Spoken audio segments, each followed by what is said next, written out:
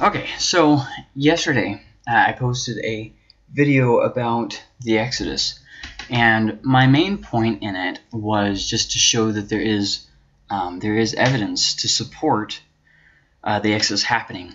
And one of the things I did is I just kind of briefly skimmed over the whole idea of dating it. And the reason why I did that is because I didn't really feel it was the time or the place to look real in-depth at that. So in this video I want to look a little bit more at the specifics of when did the Exodus happen and how do we get to that date. Now, if you'll remember in the last video I talked about the way that some people try and put it to the Ramses dynasty in the 1200s BC, and I said that's not what the Bible says, and there's really not enough proof of that. You have to look at it as there's no existing data to support it. You also have to look at a few. Well, that views is obviously has a lot of followers, like Kenneth Kitchen. I mean, obviously a very respected scholar, but I just don't really see that it, without going point by point through the theory, I don't really feel like it addresses all the issues. But that leaves us with the traditional dating, which is 1446 BC, which I think is in the area, but I think it tries to be too precise. And what I mean by that is, in ancient history, you really can't be too dogmatic about specific dates. Just because ancient history isn't precise. And there's a lot of people who don't understand history, and so they make real big, broad claims about for certain what happened. But there's just a slew of problems. You know, some archaeology, for instance, can't date things precisely, and it relies on things like broken pottery shards.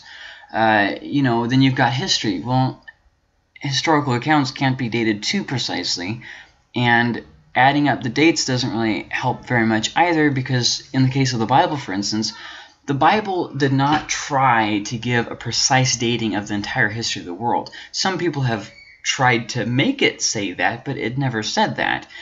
Some people, for instance, have tried to date the world to 4000 BC based off the Bible. Well, if the Bible wasn't intending to give a full, complete history of all the world, well then there's no reason to assume that the world was created in 4000 BC. You can't expect the Bible to say things that it doesn't say. And so when you're looking at ancient history, you have to look at it for what it's actually saying. And you have to remember that people didn't write back then how they write now. So that takes us to the issue. 1 Kings 6:1 says that that Solomon built the temple. You know, it was his 4th year. It was 480 years after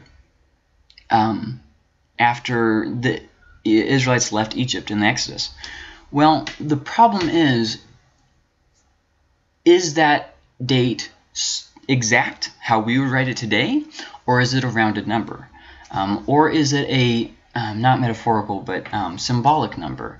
See, ancient people had ways of writing that we sometimes have a hard time understanding, and because we don't understand it, oftentimes people say, oh, so either the Bible is wrong or you're trying to say that the Bible is wrong. Well, no to either of those things. You have to just take into account that people back then didn't write how we do now. First off, the biggest issue is that the book, if you add the dates up from the book of Judges, for instance, we arrive at a different date than is possible. If you read on the reliability of the Old Testament by Kenneth Kitchen, he kind of breaks down that point.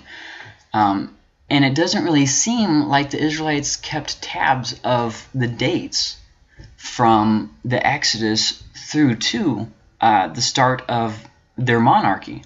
So where did they get this date from?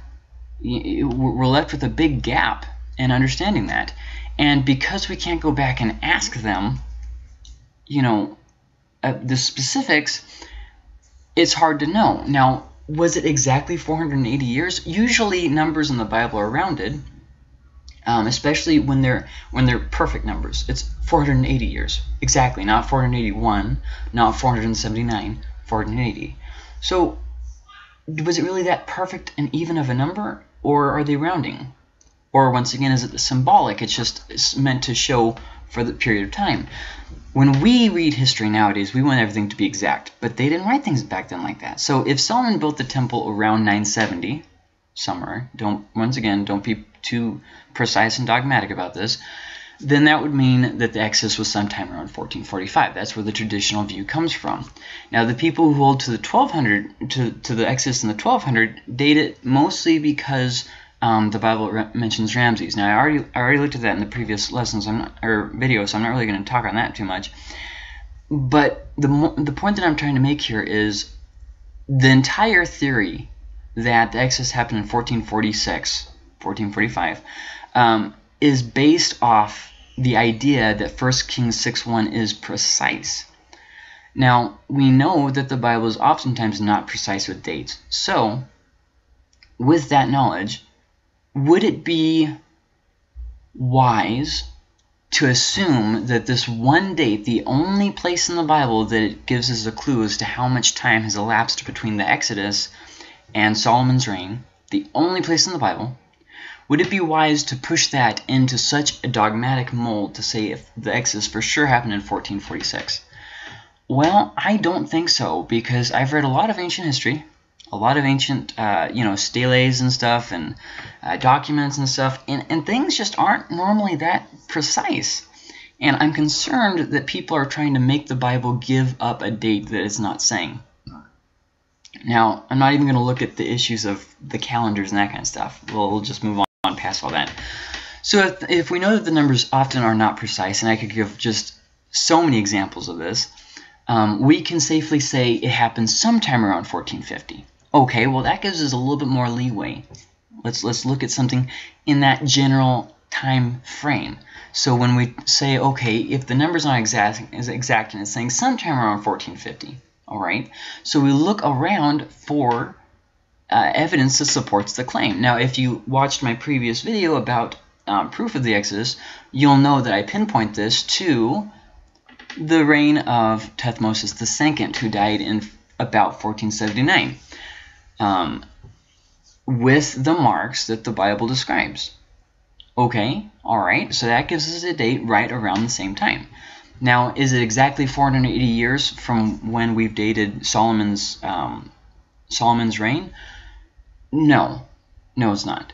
See, and that's the issue, is that people are looking for the Bible to say something that it probably didn't mean to say. There's no reason to assume that the Bible was giving an exact date in 1 Kings 6:1. There's no reason to assume that.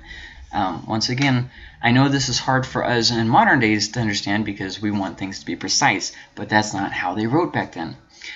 We really can't look for precision in ancient history, and that goes for any kind of strict dating. There's just a margin of error whenever you're looking at ancient history where you have to say, probably about this time. So if we ignore history, and we ignore ancient history and just say, okay, it happened in 1445 or 1446, that's just not very smart. That's just not very smart. Now, am I talking about changing the date by a significant amount of time? No, we're talking about within a window of 30 years. That's not that big of a difference. I mean, that's you see what I'm saying?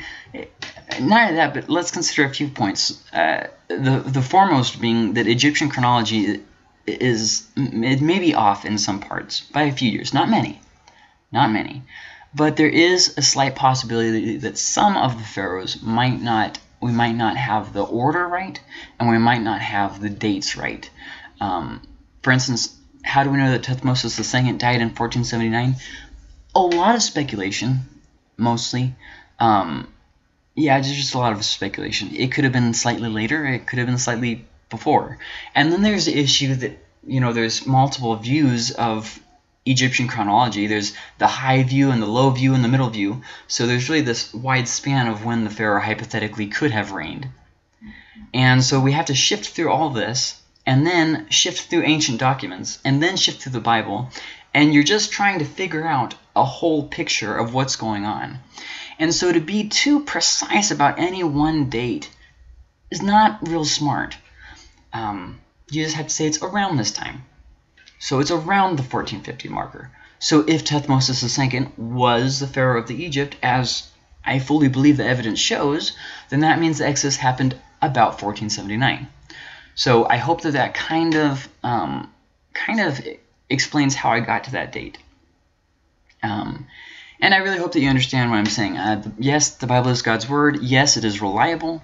Yes, it is historical. But to remove it from the culture it was written in is just not very smart. See, if we were to take the way we write and take it back into time, the ancient people would probably have a problem with how we write too. But that doesn't mean that that's not how we write. You just have to see things from their point of view. So I hope that this kind of explains that.